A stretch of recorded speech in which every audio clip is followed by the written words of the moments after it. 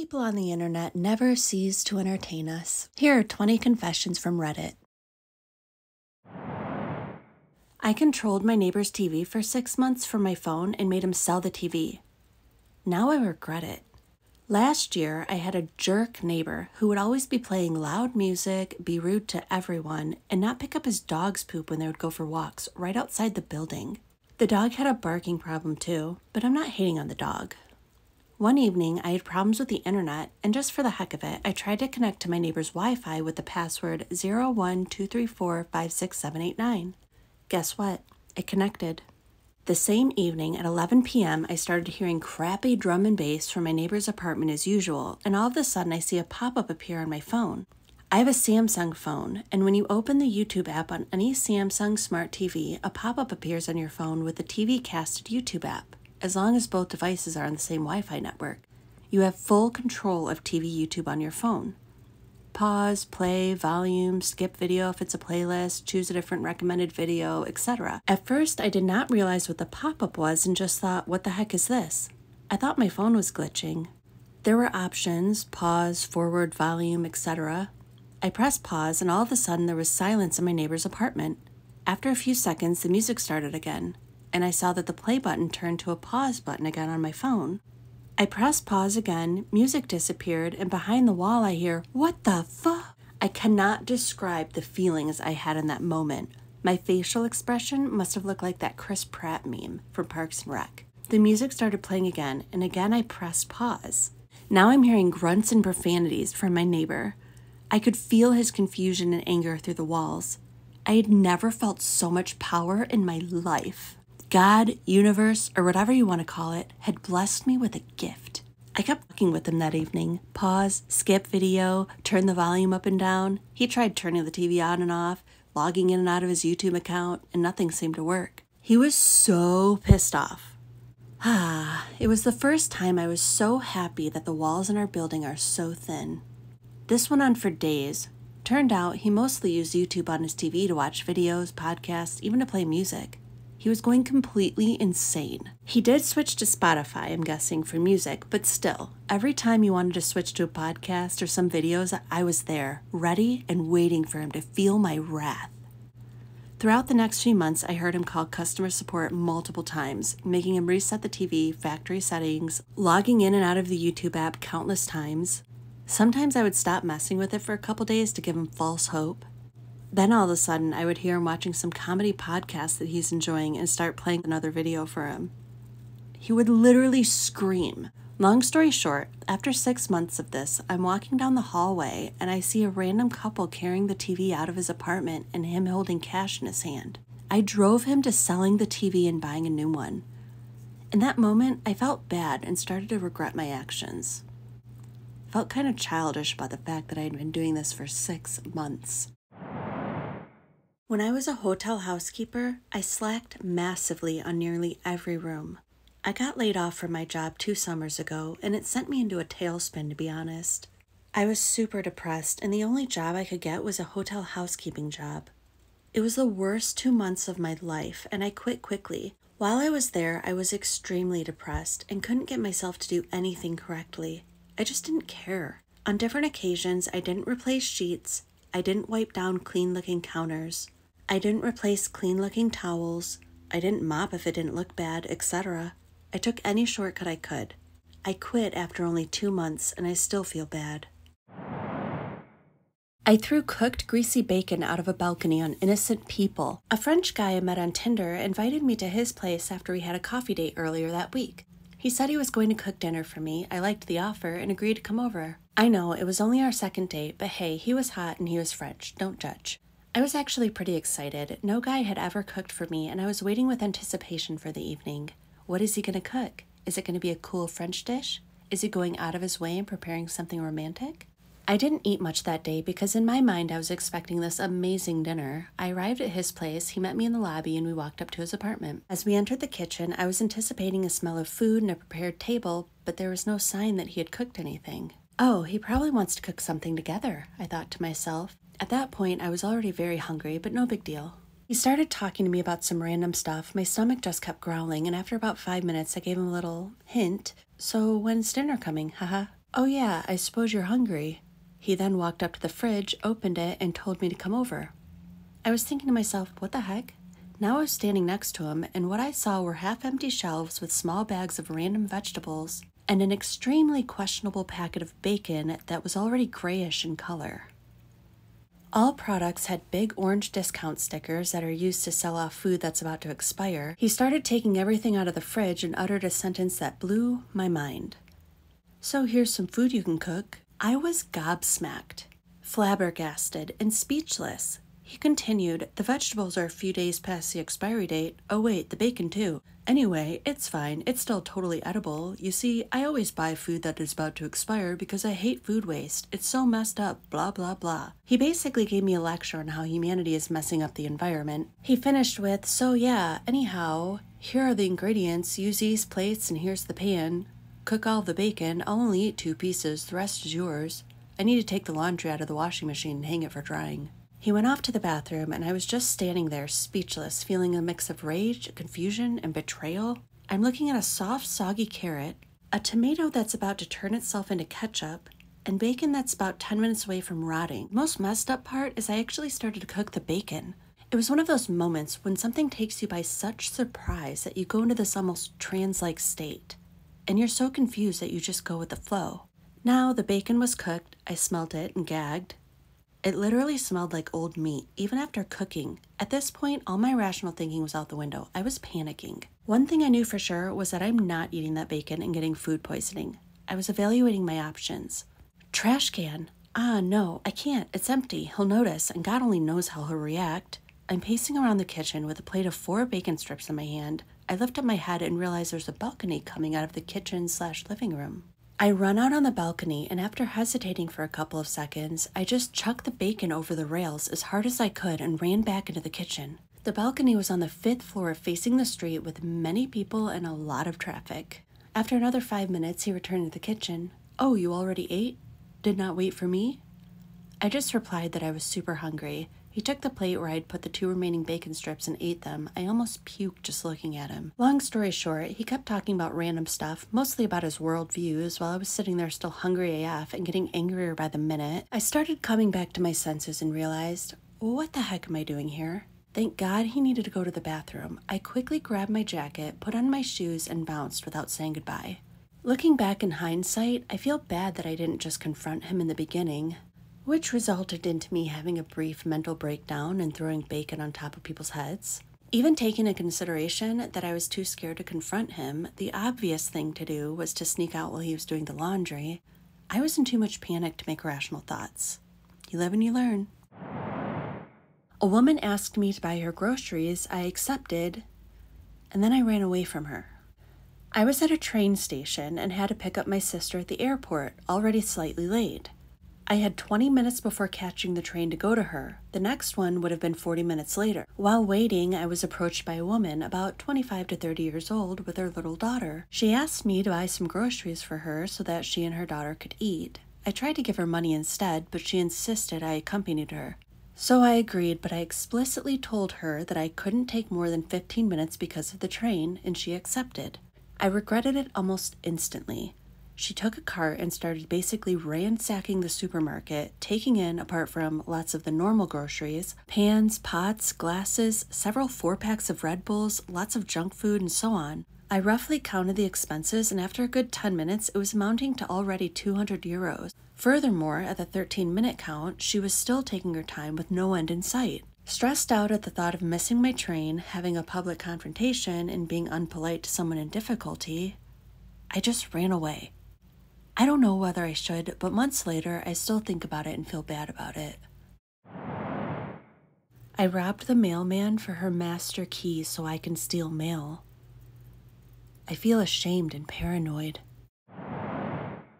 I saw a woman drop her glasses at the DMV and I didn't do anything about it. She stood up after getting her picture taken and the glasses fell. I figured she'd notice, so I ignored it, but I watched her walk past them when she was done at the counter and walk out. They're still on the floor and I feel horrible for not saying anything. She was maybe in her 60s, so she'll be looking for them later and might not remember having taken them off at the DMV. I could have spared her so much worry, but I just did nothing. I cut into a funeral procession on the road to get onto the highway the other day. Okay, first off, when did funeral processions stop with the little flags on the cars? I grew up immediately able to recognize the funeral procession because there would be a line of cars driving really slowly, all with little orange or black flags following the hearse. Like you immediately knew and you immediately respected that, hey, this is part of a funeral, don't be a jerk. But no, I guess they don't do that anymore? Or I'm in the South now and maybe they just don't do that here? I'm driving home from work and decided to take this little side route to cut through the next 3 exits of traffic, then merge back onto the highway. It usually saves me about 5 to 10 minutes, and so it's just a habit at this point. I turn onto the road that's going to take me back onto the highway, and I see the car in front of me with hazards on, so I'm immediately like, skirt, and get over into the passing lane. Then I see the next car in front of them has their hazards on going really slow, and I'm like, well, that's weird. There must be something in the road. So I'm going a little slower, but still going the speed limit. I look up the road and just see a long line of cars, all with hazards on, and I don't know why funeral procession didn't cross my mind until I'm cutting back into the lane, 2 cars behind the hearse, to get back onto the highway. I can only imagine what was going through everyone's head as I completely disrespectfully zipped through a funeral procession. But can we be real here? Why were there no flags? This was a couple days ago and I still feel like a total jerk about it. I stole a hair blow dryer from a homeless person last week. I know how it sounds, but look, money has been so tight lately, and I just began dating this girl who has an amazing ass. And lately, she's been so mad that I haven't been paying for anything when we go out. I tell her I'm trying, as unlike her, I don't have roommates and have car payments, but anyway. She was going on about how I don't have a hair blow dryer at my place, and if I was nice, I'd get her one. It just so happens, a couple days later, I saw this homeless person's cart with a whole bunch of random stuff, including 2 hair blow dryers. I decided that there's no way this guy needs 2. He was around the corner by the drive-thru panhandling. I just took the nicer blow dryer and hopped in my car and drove away. Slightly quicker than I would have if I didn't just steal a homeless guy's blow dryer. He didn't see me, but a lot of other cars were looking and saw one person laughing at me, but I managed to tell my girl I bought her a blow dryer from a secondhand shop, even though I actually stole it. If the guy only had 1, I might have thought twice, but he had 2. I used to do doormat switcheroos to my apartment neighbors. When I was a tween, like say 11 or 12 years old, I lived in the 4th floor of a musty apartment. A lot of people had doormats despite there being carpet in the hallways of the apartments. Anyway, I thought to myself one day, hey, what if I just switched the doormats around? So I did. I just grabbed 2 neighbors' doormats and swapped places with each other to mess with them. And I kept doing it. After they put their doormats back, I took them and swapped them around with other people's doormats. Sometimes I would take their doormat and place it in front of some random spot in the hallway, not even in front of a door, or I would hide it in the stairwell. I kind of regret that because one of the poor victims was a neighbor of mine that I like. And also because it's kind of just stupid. I would be a little bit confused if my doormat kept switching places or disappearing, especially because those things are just overly expensive for no reason. Also because I would do that and not even wash my hands afterwards. Like, yeah, good going, 11-year-old me. Put your grubby hands on a surface that has been stepped on by 100 dirty, muddy shoes and then not wash your hands afterwards. Oh well. I left a job, and then I changed everyone's passwords. I don't even care that this was immature and petty of me. I can't stress how awfully I was treated in this job and how the entire team joined in on it. I was the only woman on the team, so it could have been that, but I don't want to play the gender card. You're probably thinking it's not one-sided, but it was. I was never rude to these guys. I'm not too fond of confrontation, so I used to be a doormat. I was afraid to rock the boat, so I just accepted how I was treated because I needed a job desperately at the time. One evening, I decided it was the last straw. I went home for the night and never went back. I got various calls from them all on WhatsApp asking why I hadn't shown up, and I ignored it. Like I said, I can't handle conflict very well, so I couldn't face talking on the phone to them because I was already very upset from the evening before. A week after I quit my job, I realized I was still logged onto my manager's account and he hadn't changed the password. This account was basically the restaurant's entire database. It had information from menus, staff, ordering, stock, etc. I decided to change the email to a fake one I'd made. And then I changed everyone's password so they couldn't access it. I don't know what happened after that. Nobody ever contacted me. I don't know whether I was ever a suspect or not. I don't go to that part of town anymore. It was me that moved your garden gnome every night. When I, 42 male, was in my 20s, I worked at a nightclub and used to walk home with a couple of coworkers pretty much every night at roughly 3 a.m. On the way home, there was this one garden that was always perfect. It had a little pond with a gnome. One of those that had a fishing pole, you know the type, right? Well, one night we decided it would be fun to move said gnome to a neighbor's garden. No damage, we're not heathens, lol. The next night, said gnome was back in its place as if nothing had happened. So of course we moved it again to a different neighbor's garden. And we continued to do this every time we walked home, normally at least 4 or 5 times a week, for like 6 to 8 months or so. I hope we didn't annoy you too much and you took it in the spirit it was meant. It always made us smile to see him back in his original place. Edit. Thank you guys and gals. The responses have made me smile so much. I'm really glad that there's still room for this sort of prank in the world. I like to think that the owner had kids or grandkids and always wanted to hear about the travels of the magical gnome. I was a janitor and lived rent-free in the janitor's closet. I worked as a janitor in a school. There was a dedicated janitor's closet, which was quite spacious. After I had finished vacuuming all the classes in the afternoon, I had to turn the security system on and leave within 1 minute. There was a caveat, though. The front gate and the dedicated janitor's closet were exempted from the motion cameras. I couldn't justify or afford spending half of my paycheck a week for what should be a human right, shelter, so I did what I had to do and simply lived in that closet. I saved over $20,000 in rent. I installed a mini fridge and an air fryer and had quite the time. The contract got changed, so I lost that gig. I feel a bit bad for freeloading off the school, but the government can provide insulated sheds to all of its citizens for a few billions, but would rather spend much more on WAR and overinflated salaries for its oligarchs. I wouldn't do it again. Best commute ever, though. I pretend I don't speak English to avoid talking to strangers. Whenever people I don't want to talk to approach me, I act confused and I talk in Pig Latin. Surprisingly, a lot of people think I'm speaking Spanish, even though they don't sound anything alike.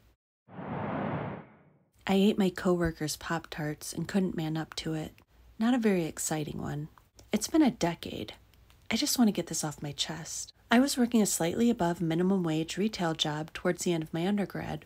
I put on appearance like it's all rainbows and sunshine, but I was struggling financially. I was always hungry. We had unassigned lockers to put your stuff in at work, and you're not supposed to leave anything behind after work. One day I saw Pop-Tarts in a locker, door ajar. It was an opening shift, nobody was around.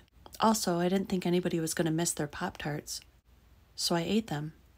Later that day, a coworker complained to the manager somebody stole his snacks. I don't know why I didn't say anything, basically denied it. He told the manager he was really going through a lot and can't believe people would do that to him. The manager promised to check the camera and would get back to him later. I'm sure the manager saw what happened. I don't know if she told him, but on the surface, she never mentioned it to anybody that it was me. I'm still feeling so guilty, but none of the people I knew there are still in my life. Wish I could just go back and be honest about what happened. I removed the rat poison from the set traps to save birds of prey. I've been removing the poison from these rat traps around my area for years because I've seen it kill squirrels, hawks, and falcons, and I'm not okay with that. Let nature do its thing. I've started stealing from a luxury grocery store every day. I've always been a goody two-shoes. I've always lived by the book. Sometimes it feels like it never works, though. That no matter how good I am, I always get screwed in the end. My career is not panning out how I want it to. I have no relationship, work in a crappy in-between retail job, working random days, including weekends, and live in a city that I'm not too sure I want to live in anymore. I was working, life felt like it was coming to a head, nothing was going right for me. So during my break, I went to a nearby luxury grocery store. Don't worry, it isn't independent, it's corporate, but it's luxury. They had amazing peaches. I just wanted one. The line to weigh produce was like 15 minutes long. It was going to be well past my break. So I took it. And now I've begun to take one almost every day. No one cares. No one's paying attention. Now you might think, that's not that big of a deal. It's just a peach. But for me, it's almost taking my power back from an indifferent world. I let someone take the blame for a smashed-in car door. Then I collected the insurance. So this was almost 20 years ago, so the statute of limitations has long expired. Back then I was driving a Mercury Tracer with a large dent on the passenger side door. Actually, the door was pretty much smashed in and I didn't have the money to fix it. One day I left the car in a business parking lot while attending to something nearby. When I came back, someone had left a note on the window. The note was from someone who believed they backed into my car and caused the dent. She explained she wasn't paying attention and wanted to exchange insurance info. Now, this is probably one of the worst things I've ever done, but I went along with it. I'd never reported my car damage, so it wasn't documented anywhere, so I moved forward with the insurance claim. Here's where it gets interesting. Some time goes by, and I get a call from the lady's insurance to set up a time for their adjuster to come out and look at it. I didn't know it at the time, but usually adjusters are pretty good at finding fraud. They know what to look for, and if something looks suspicious, they might investigate and even pursue legal action. I was clueless to all of this, so the next day, a younger lady arrives and wants to look at my car damage. I play it cool, I happily answer her questions, but refrain from any unnecessary details or explanations. I let her do most of the talking and give straightforward answers. As she inspects the damage, she looks at me and says, I've never seen damage like this before. She was referring to the body side molding. It wasn't just smashed in, it also looked like parts of it had melted. What I think had actually happened was the molding became weakened when the actual damage occurred months before. Since I continued to drive the car normally, it was exposed to the summer heat and melted over time. The original smash bent it out of shape, and the deformed molding became much more vulnerable to heat.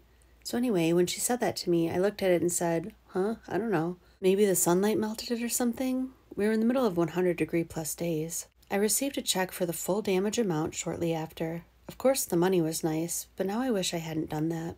So anyway, that's my story about being a criminal. I used to throw apples at drunk college kids. I live in a small town. It has a college and a lot of bars, so a lot of the college students get drunk and walk the streets. Well, when I was younger, there was a crabapple tree on the corner. We would collect as many apples as we could in our shirts and drive around and throw them at drunk college students. We always aimed for the feet or right in front of them to scare them.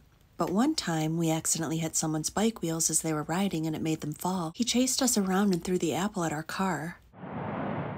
I stole so much food when I was a store manager at Subway. I worked as a general manager for a Subway about 4 years ago. They paid me crap and I couldn't afford anything. I quit after 3 months as I couldn't survive off the pay anymore. During the last month, I stole so much food, and I'm not just talking 2 sandwiches here and a bag of chips there. I had control to the cameras and would turn them away from the parking lot when I did this, and the district manager never noticed as he rarely watched the cameras anyway. There were 15 stores in his area too. I would take packs of salami, pepperoni, lettuce, cookies, boxes of chips, etc. Whatever I could eat at home. My food costs went up some, but I didn't care. My district manager didn't ask me about it until a few days before I planned on quitting. I had a meeting with my crew about watching their waste, knowing darn well they weren't. But my last day I took so much stuff. I went back the next Friday to get my check, and the district manager didn't say anything. Nobody ever said anything. I probably took close to $1,000 in food from that store.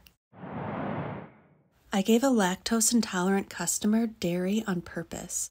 I know this sounds weird, but when I worked at Starbucks, there was a regular customer that was very difficult and rude. I was warned of this customer on my first day of training. She came in every morning and would try to rush the workers on doing their job and make customers feel uncomfortable. 3 months into working, she came in one morning and caused absolute hell. She was complaining about her drink while one of my coworkers was making the drink. As soon as she got it, she accidentally spills and asks for a completely different drink. I was so fed up. She wanted a Frappuccino. She went to the bathroom while we were making the new order. I switched with my coworker and made the drink. Instead of almond milk, I made the Frappuccino with regular milk. The drink was ready by the time she left the bathroom. She takes the drink and takes a sip and didn't complain. 5 hours later, she calls the Starbucks from the hospital and I was the one who picked up. She got in a car accident trying to rush to the bathroom. She said she pooped her pants. I couldn't be any more happier that she was safe, but got her karma.